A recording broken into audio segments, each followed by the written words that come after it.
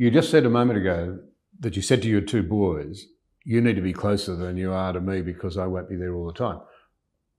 That's a bit surely tongue-in-cheek. You said something very profound when you were young. Your dad asked you what you wanted to do, most of all, and you said you wanted to be a father. And so you, I think, understand just how important fathers are. We've got right across the West, but in your country, a boy crisis.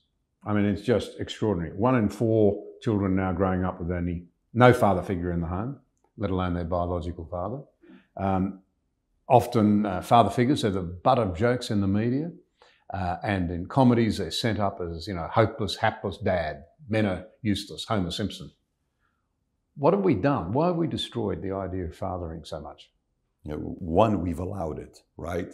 So one is we've allowed it where we laugh at the jokes, which is not funny to be laughing at. There's certain jokes when I'll say, I'm sorry, what are we laughing at? That's not funny. What are we doing laughing at this joke here? This is not a funny joke. I really get that. Yeah, and so we have joined becoming the laughing stock. So we contributed towards that. Yeah. For example, let's just say we're sitting here having a conversation. Yeah. And I say all of a sudden something like, whatever comment I make about anything, people are horrible, women are this, men are this, and, I start making fun of a certain community, whether it's ethnicity, background, and you laugh at it. You just supported me.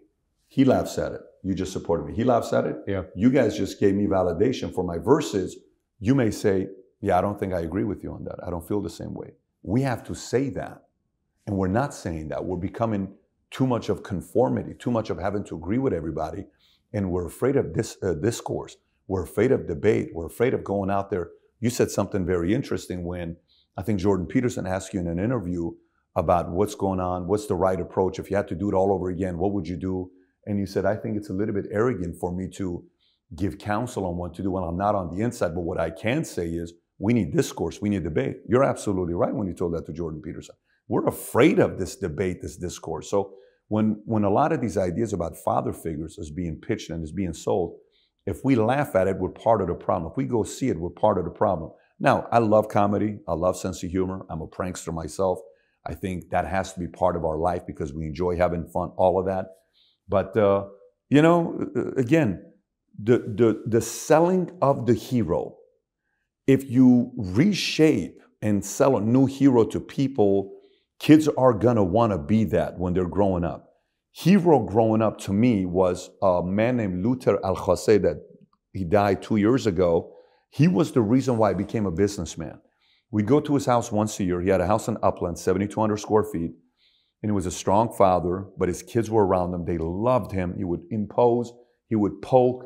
He would get his 30, 40, 50-year-old kids debating on why God doesn't exist or money's not that important and why drugs are not that bad. And then he would flip it on them.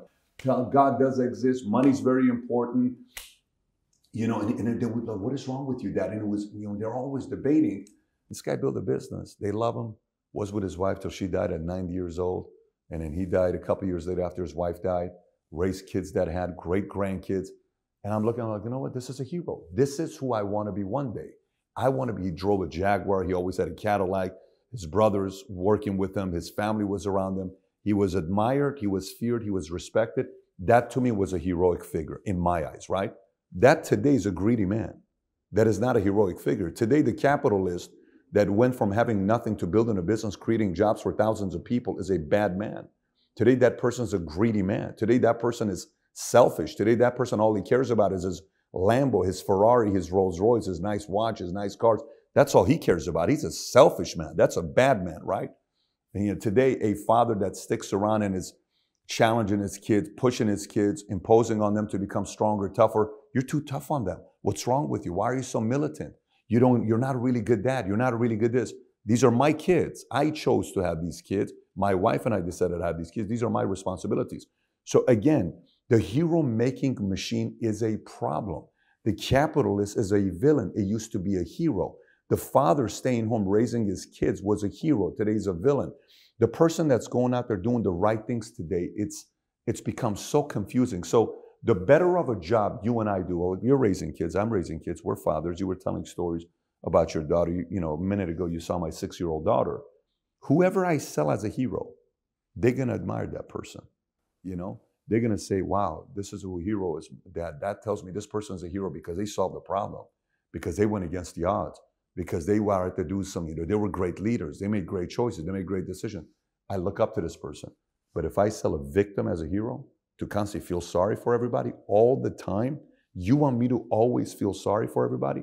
When we were kids and people would come and drop off stuff because we were poor, we were a welfare kid, they would drop off turkey. Never liked that. I never liked that. I never liked people feel sorry for me. It was a quality my dad said, never let people feel sorry for you. You can do something about it. Today, it's become cool to allow other people to feel sorry for me. No, I understand you're helping out. I salute you. Thank you so much for your, charitable wanting to help out the family while we're going through tough times. I appreciate it. But I'm going to make a promise to you. This is the last time you're going to have to bring turkey to us, because you don't need to do that for me. You got to do that for your family. It's my job to do it for my family. We need to recognize that. And I just don't think we're doing that. So we've confused a lot of people.